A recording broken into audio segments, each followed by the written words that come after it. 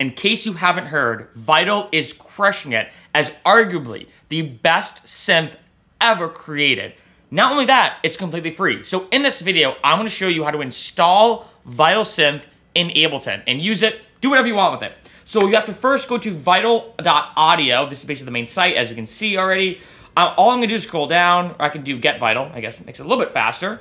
And as you can see, there's a few different options here. All you can do is click Basic. I'm assuming if you're watching this, you wanna get it for free first.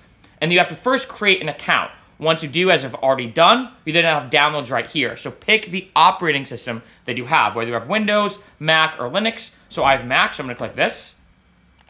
It's gonna download pretty quick. It's a pretty small file. It's about like 15 megabytes. So then I'm gonna go to here and basically install Vital now. Now it's installed. Then I'm gonna go to Ableton, and I already have Ableton loaded up. So what I'm gonna do is I'm gonna go to Plugins. Now, as you can see, I don't see anything yet. What I'm gonna do is I'm gonna go to Preferences, and I'm gonna rescan.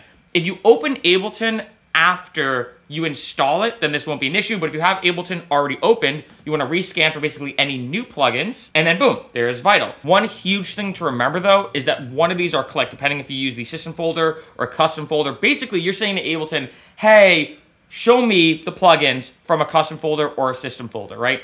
So this is now pulled up. All I'm gonna do is double click it. And boom, there's Vital. And now what I can do is basically play it.